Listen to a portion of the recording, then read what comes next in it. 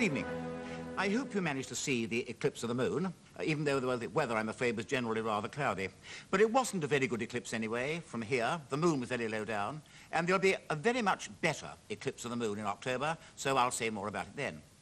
But you know, it's a long time since we said very much about the moon on these programs, and doesn't it seem a very long time indeed since Neil Armstrong made his famous one small step onto the barren rocks of the Mare Tranquillitatis, or Sea of Tranquility, way back in 1969. That was a great moment, and there's a picture of that epic scene. Since then, there have been various other successful moon flights, and to my mind, one of the most exciting was that of Apollo 15. And there's an Apollo 15 shot showing the moon car, and in the background, one of the lunar Apennines, the peak we call Hadley Delta, which, I may say, is a great deal further away from that moon car than you might imagine, because estimating distances on the moon is always very difficult. But Apollo 15 drove right to the lip of the great valley on the moon known as the Hadley Rill. And that was a really exciting moment. And it's the Rilles I want to talk about tonight. But first of all, a few words about the moon itself. And here's a picture of the full moon. And I may say this is the naked eye view with north at the top. And later on, when I show you telescopic pictures, I'm going to put them the telescopic way up with south at the top. But meanwhile, there is the full moon. And you can see those dark patches that we still call seas, even though it's a very bad name, and there never has been any water upon the moon. And there, to the upper left-hand side of the center, you can see the great plain of the Mare Imbrium, or Sea of Showers, which is bounded in part by the lunar Apennines. Now remember, the moon is a great deal smaller than the Earth. It doesn't pull so strongly, and therefore it's not been able to hold on to any atmosphere. And today the moon is an airless world. There are no clouds, no wind, no water, no weather, and everything seems very sharp and clear-cut. And therefore we can always see the moon extremely well, particularly since it's so close to us on the astronomical scale. There are mountains there. The Apennines, I think, are the most spectacular of them. And you can see them here on the upper left-hand side of the picture, casting their shadows down onto the plain beneath. And there, to the lower right, you can see the great crater of Archimedes, which in fact is circular and is 50 miles across. And that gives you an idea of the scale of the picture. The Apennines go up to something like 17,000 feet in places, but there are isolated mountains as well. And one of these is Pico. There in this picture, to the upper right, you can see part of the Bay of Rainbows. There's the 60-mile dark-floored crater Plato.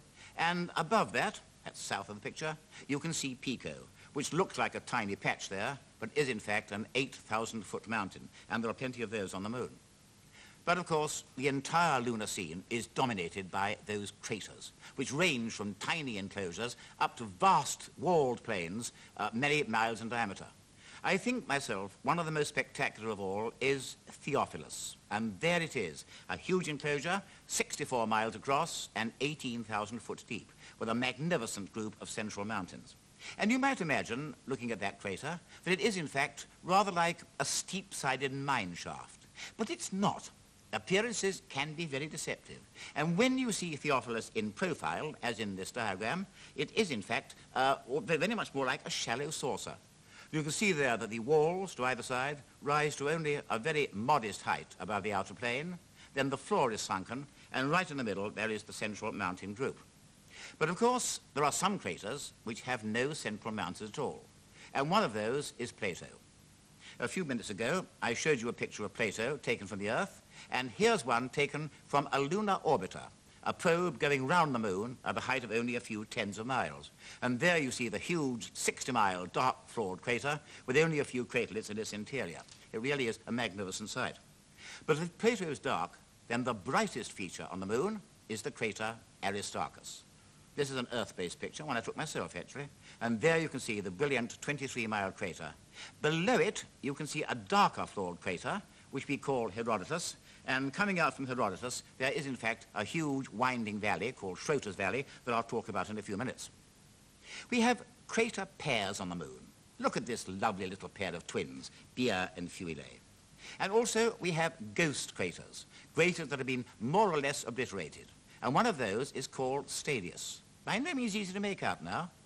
There in the upper right-hand corner of the picture, you will see in a minute the great crater of Copernicus, 56 miles across and a ray center.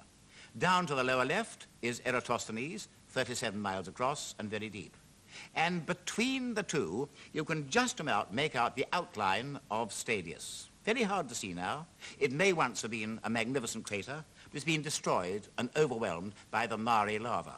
As I've said, these seas were never water-filled, but they were once oceans of lava. Other features on the moon include the so-called domes, and these really do look rather like terrestrial volcanoes. Here's one near the lunar crater Keys.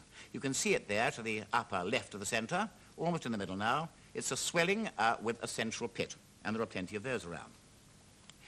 I said just now that the lunar craters are basically circular, and unless they've been broken or destroyed by later eruptions, that is true. On the other hand, many of them appear foreshortened, because remember, the moon is a globe, and when we look at the edge, we are seeing the craters in a very foreshortened way. Look, for example, at Pythagoras, near the moon's north limb. There it is. It's a huge enclosure, nearly 100 miles across, with terraced walls and a magnificent central mountain. And there it looks like an ellipse.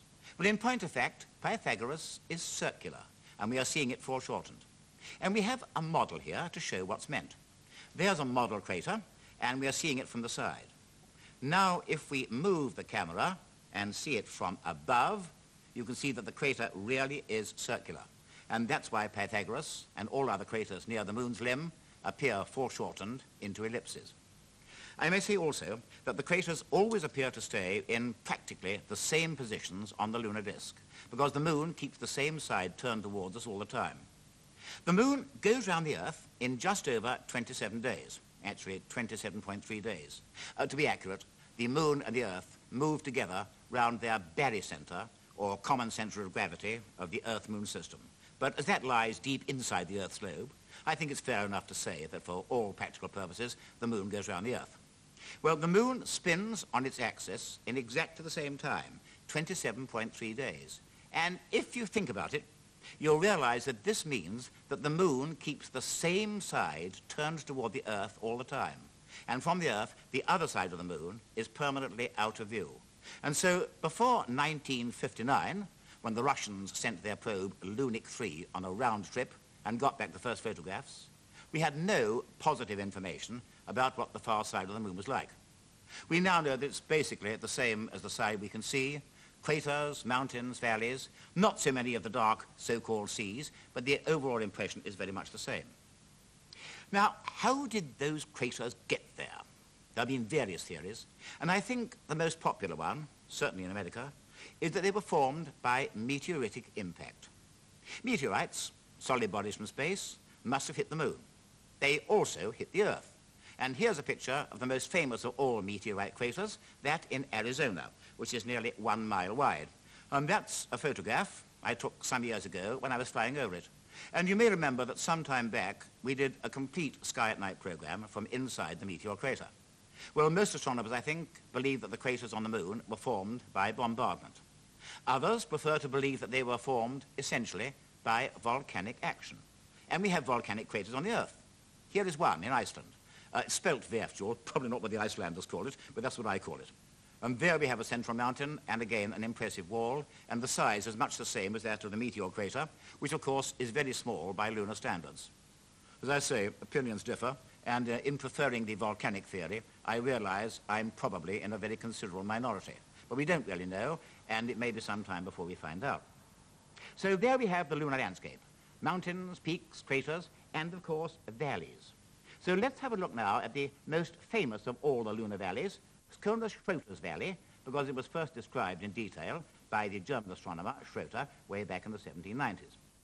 Now there again is the brilliant crater Aristarchus, as I've said, 23 miles across, and so reflective that on more than one occasion it's been mistaken for an active volcano. There to the upper right is the darker floored Herodotus, and from that you can see the U-shaped winding valley of Schroter's Valley, which you can see with a very small telescope under good conditions. Now that's an Earth-based picture. It's also been photographed by probes, and there in fact is an Apollo picture of Schroter's Valley. You can see the winding nature of it very well indeed. But it may not be entirely typical. Let's have a look now at another rill, or cleft, or valley, which you can see with a small telescope, and that is the so-called Rill of Highness. Highness itself is that crater near the top of the picture, and just to give you an idea of scale, it's 4 miles across. But you can see that the so-called rill is really made up of craters that run together. And that's even more strongly brought out in this picture taken by a lunar orbiter. And you can see that the Highness cleft really is not a valley at all, but a crater chain. And we do get rills of all kinds on the moon. Some of these are the so-called sinuous rills, which are very significant. Dr. Lionel Wilson of Lancaster has been making a very close study of sinuous rills, and we are delighted to welcome him to the Sky at Night now. Welcome to the Sky at Night, Lionel. Thank you, Patrick. First of all, can you say a bit about lunar rills or valleys in general? Well, yes, Patrick, as you've said, there are several varieties, and the two commonest are the linear rills and the sinuous rills. And we've got a little simulation here which shows how we think these are formed. The linear rills we think form when tensional stresses in the lunar crust produce fractures and the ground subsides between the fractures to form a rather straight-sided valley. The sinuous rills, however, seem to have been formed in some way by fluid flowing over the surface of the moon and eroding away the surface layers to produce a sinuous depression like this. Because they can be quite close together. I mean, some photographs show rills of both kinds. That's right, and as it happens, at the Apollo 15 landing site, we have examples of both of these. At the bottom of the picture here, you can see a fairly straight, parallel-sided valley, a depression. This is a linear rill. And near the top of the picture, coming into view now, we've got the famous Hadley Rill, near which the Apollo 15 astronauts landed.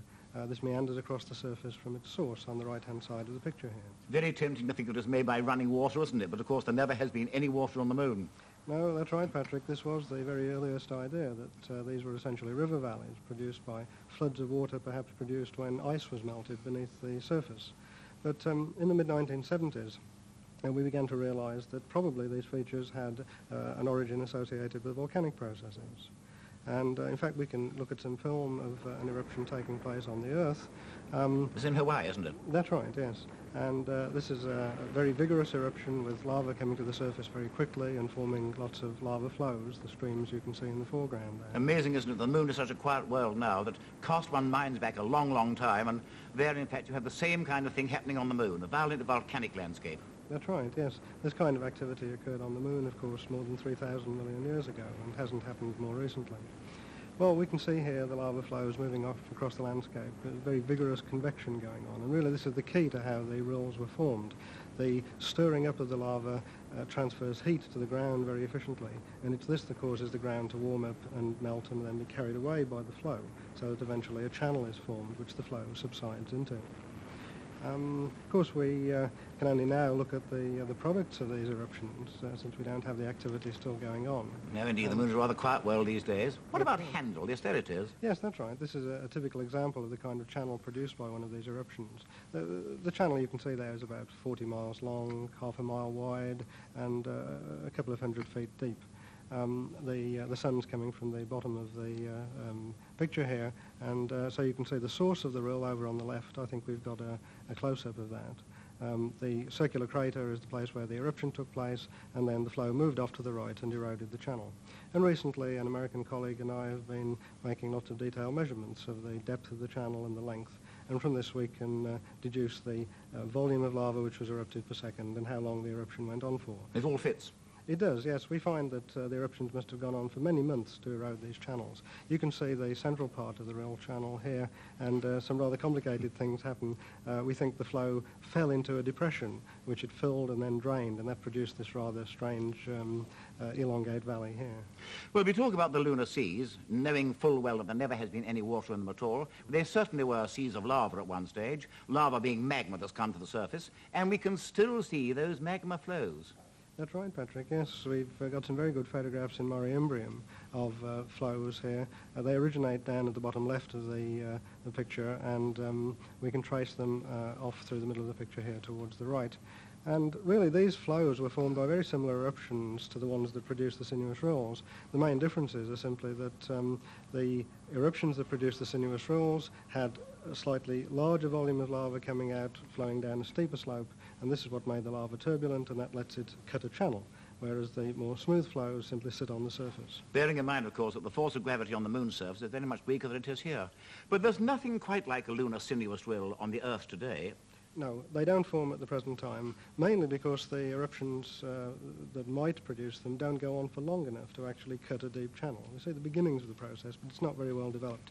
Now, it's rather interesting that very recently some scientists at Cambridge have identified some features which we see in the geological record, which relate to the Earth's early history. And at that time, we did have large outpourings of very fluid lavas, which did apparently produce sinuous roll channels on the Earth.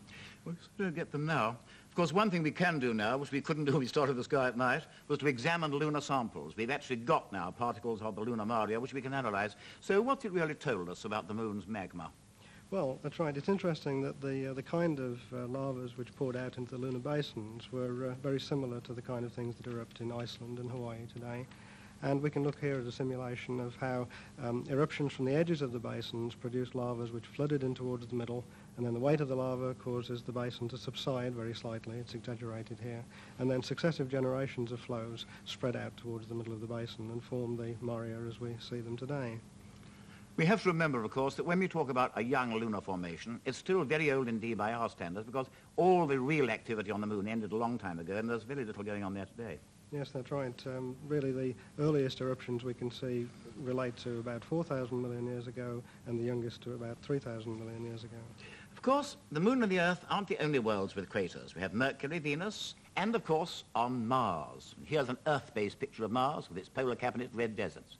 And from the Martian probes, we've got magnificent pictures of Martian volcanoes and valleys. And there's the structure known as the chandelier. I wonder, Lionel, what's the relationship, we think, between the Martian riddles and those of the moon?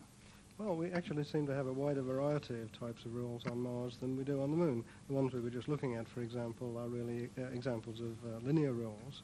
But we certainly find some other types of valley. We could look at a picture, for example, which shows some valleys at the top here, which we think probably were formed on Mars by running water, which was an idea we discarded for the moon. But there seem to have been episodes when ice melted beneath the surface and poured out onto the surface to form river valleys. But we also find many examples of genuine sinuous rilles with the same kind of lengths and depths and sinuosities as the lunar examples. Obviously, Earth, Moon and Mars have evolved in different ways. They've cooled down at different rates. The Earth slowest and the Moon quickest. The Moon is smaller. That's right, yes. This seems to have been the main factor controlling the volcanic history of these bodies. We can look at a simulation here showing the Moon being the smallest, having the largest surface area for its volume, cooling fastest, and then Mars cooling afterwards. And the Earth, of course, has cooled a little, but there's still a great deal of internal heat. And this is why we think volcanic activity ended on the Moon about 3,000 million years ago, on Mars perhaps 1,000 million years ago, and of course the Earth is still very volcanically active. And of course there is Venus, just about the same size as the Earth and probably a highly volcanic world. That's right. They should have had very similar histories. Of course, we can't see the surface of Venus because of the clouds, so we have to use radar techniques. And this is a radar map from one of the American probes. Red is the highland here and blue are the lowlands. And recently, the Soviet Union have had two probes taking radar images of Venus. We can see here some fold mountain systems at the top of the slide and a plain with a volcanic crater, as it happens in it, here in the center. We're still analyzing these images, and interestingly enough, we haven't actually found any sinuous rill channels on Venus yet. No, the sinuous rilles may not be peculiar to the Moon, but certainly the Moon contains more than any other world. You know, when we started doing these programs, the Moon seemed very far away. It's anything but that now. But the more we learn, the more it seemed that we've got to find out. And we don't know all about the Moon yet. We don't even know the full story of the sinuous rilles. But certainly, even though men have been there, and we've got now detailed maps of the entire surface, I don't think the Moon has lost any of its magic, do you? No, I don't. And I think anyone who takes a telescope, or even a pair of binoculars, and goes out and looks at those craters and mountains and valleys will see what we mean. Lionel, thank you very much. And from both of us, and from the Moon, good night.